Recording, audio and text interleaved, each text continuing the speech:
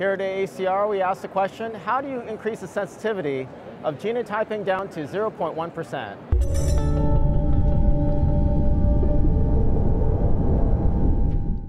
We have Marion from our R&D development group.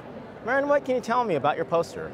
Well, I'll be presenting a poster on the rare mutation assays. The rare mutation assays are a collection of tag-non-SNP genotyping assays that will detect cancer-related mutations, and we optimize these assays for digital PCR on our QuantStudio 3D instrument. So we increase the signal, so we get good cluster separation, we get really good assay performance. As these assays are tag-non-SNP genotyping assays, we have two probes, one detecting the mutant allele, the other probe detecting the wild-type allele. So you get a sense of the percent of mutation in your sample.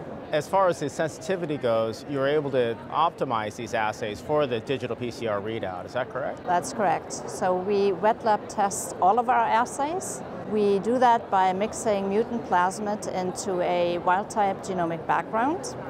And we test at the 10% mutation rate and 1% mutation rate as a standard test.